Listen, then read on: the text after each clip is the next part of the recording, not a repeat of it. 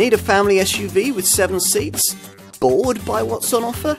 SEAT hopes you'll like its offering, the Tarraco. You get Volkswagen Group engineering, sharp styling, plenty of interior space, and the Iberian maker hopes a dash of Spanish flair, which this car will need to stand out in its segment. SEAT has decided that this Tarraco should be set up fractionally firmer and ride 20mm lower than its Skoda Kodiaq and Volkswagen Tiguan Allspace production stablemates. As a result, it feels slightly more agile through the bends than a large, high-set family car like this normally would, and occasionally it gets a little more upset over poorer surfaces than an SUV of this kind might usually do. It's all a bit predictable really, and neither issue is likely to be a game changer towards wanting or discarding this contender from your wish list.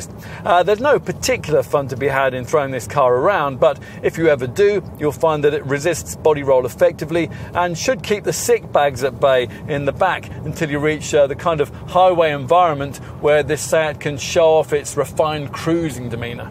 Engine-wise, most Tarraco buyers will be choosing between a pair of 150 PS turbo units, either a 1.5 litre TSI Evo petrol power plant or the 2 litre TDI base diesel variant that we're trying here.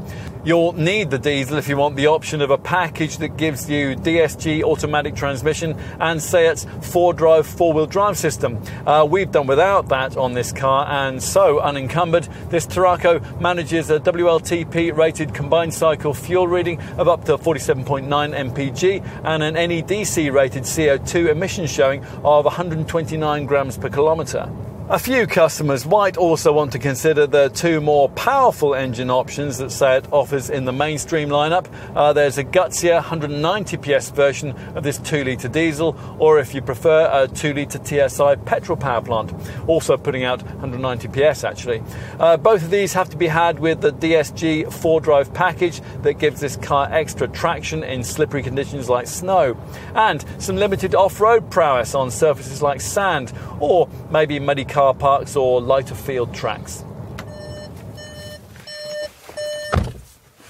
At the wheel, clever design makes the car feel like it's going to be easy to manoeuvre, and you'll be immediately struck by the screen technology on offer. Through the wheel, you glimpse this 10.2-inch digital cockpit screen, which offers lots of configurable options, ranging from virtual dials through to full-width navigation mapping, with almost endless data display options in between. All of it standard, as is this 8-inch centre-dash monitor, which deals with the usual informational, telephone, navigation and entertainment options. Plus there's voice control and SEAT's incorporated full-link connectivity, which allows you to connect in your smartphone via Apple CarPlay or Android Auto.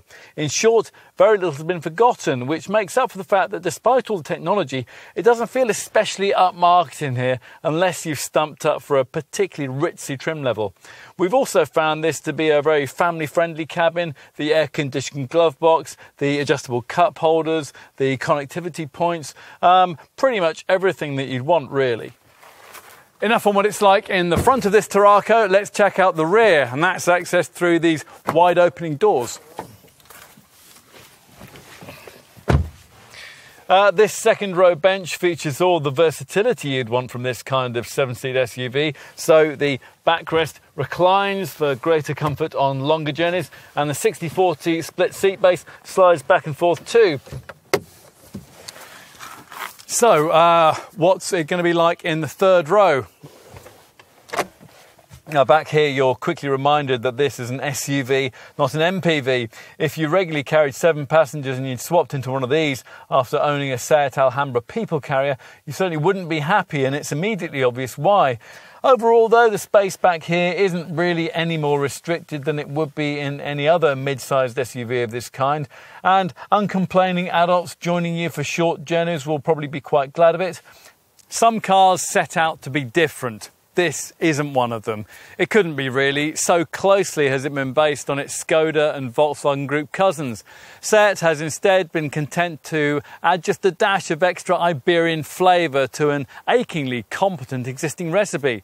So the Tarraco looks a bit sportier, thanks in part to a lower ride height, which means it drives slightly more engagingly too. It doesn't really offer anything very different to what's already on the market, but it's an engaging alternative that in many ways is difficult to fault. Will that be enough to establish SEAT in this segment? It'll be interesting to see.